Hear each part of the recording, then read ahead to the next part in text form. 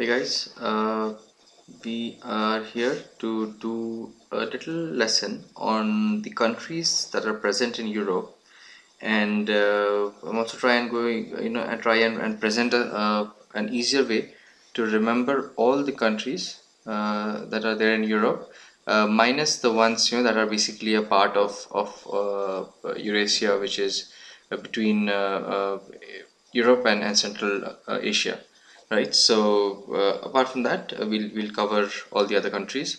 What I'll to start off, what I'll do is I'll just divide the map into a few parts so that it is easier for us to and remember all the countries. What I will first do is I'll take this part here and just draw a line. So what I'll do is I'll first draw the line, and later on I'll tell you why I did this, right? So just let me draw these lines here. Right, so we'll consider this entire portion as a separate entity. After this, we'll consider say about let's take it from here onwards. Yep. So from here to this whole thing and here as a different section of Europe, and this entire part as a different section of Europe, and this as the fourth part, the three elongated countries here. So let's start from the from these islands that are up here and here as well. So this island here is the country of Ireland, right? And this is Iceland. So Iceland is up north.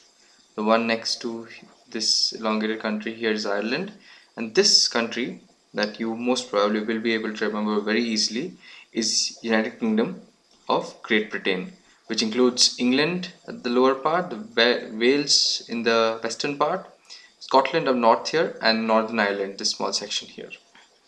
Then below UK you have this pretty large country which is France, right? And below France you have another quite large square shaped country which is Spain. And here's a country that's next to Spain, and it is Portugal, right? Okay, now if you look at France borders a few countries on its eastern side. So the country up here, the first one that it borders is, let me just reduce the size width of the ink so that I can write better. This is Belgium.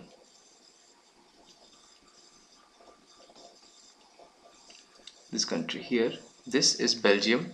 There's another very small country here, right, that you can see. This is Luxembourg.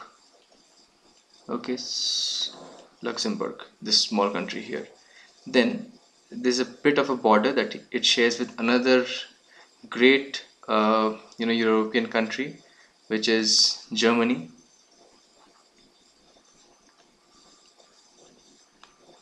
Right, and below Germany it shares a border with Europe's playground, which is Switzerland.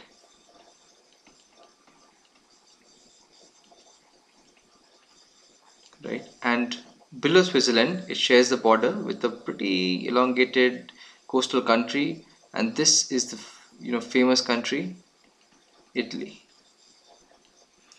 Right, so this island here is Sicily, and belongs to Italy as well, and these are islands that each belong to Italy and France. So after we have covered this part, you will see this now if you take Germany for an example, we see this country that borders on its western side, northern side, and a few on the eastern side. So we'll quickly cover the ones that is on the west and north. This here is Netherlands.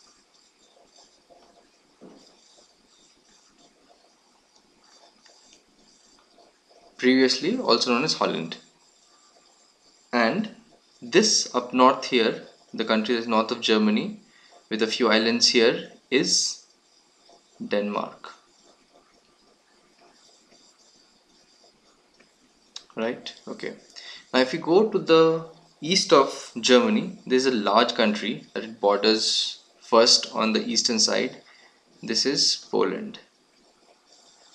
And below Poland, it borders, another sort of a playground shaped country. This is the Czech Republic,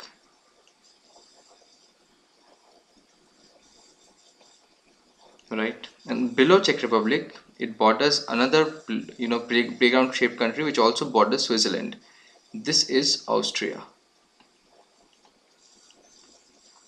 And that's all the countries that border Germany. Then Austria, is also bordered by three other countries here. So the first country that is to the east of Austria is Slovakia. Slovakia, yeah. And the one below Slovakia, again also bordering Austria towards its western side, is Hungary, or Hungary, right? And then below Hungary, you have this country here, which is Slovenia. Slovenia. So Slovakia, Hungary, and Slovenia, right? Then you'll see that we have completed an entire section of Europe. We'll then take this part up, which comprises of the Balkan lands as well as Greece and surrounding states. So let's get started with the first country here, that is in a shape of a prong V-shaped country. This here is Croatia. Let me just write it in small font. Croatia. This is a country that borders Croatia throughout, on its western and northern side. This country is Bosnia. Bosnia, yes. And to the east of Bosnia, you will see that a country that borders Croatia as well as Bosnia and is quite large in shape. This is, I'll just write it in a slanted way so that it becomes easier. This is Serbia, right? And then below Bosnia and Serbia, you have this country which is known as Montenegro. But I'll just write Mon here. So you'll have to remember this as Montenegro. And right next to Montenegro, there's another small shaped country below Serbia, that is Kosovo. Kosovo. I'll just write it Kos. This here is Kosovo. Then below, Montenegro and Kosovo is Albania. Albania, Albania, this country here. And next to Albania, you have Macedonia, the country from which it was all Macedonia was also the name of the country which Alexander the Great ruled. So I'll write this as Macedonia. This country here is Macedonia. Then below Albania and Macedonia, we have this country here, which is the famous country Greece, with a lot of ancient culture, and you'll also know it by the mythology and history that we have read in the past. So this is Greece, the legendary Greece, right? And then right next to Macedonia here and Greece, that has Greece towards the southern side, is Bulgaria.